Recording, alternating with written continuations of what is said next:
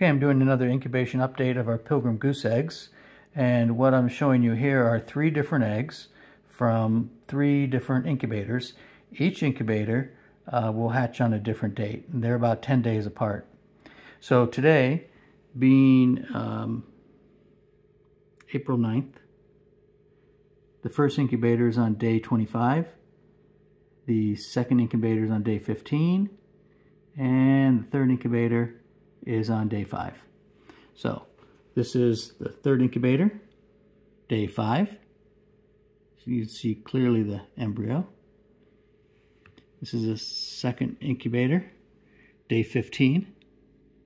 And you can see movement. That one's doing well. And this is day 25. Let me get this egg turned around here. Day 25.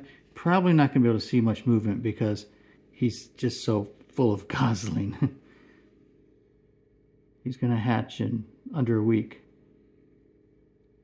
So that's day 25. Day 15. And day 5. Okay.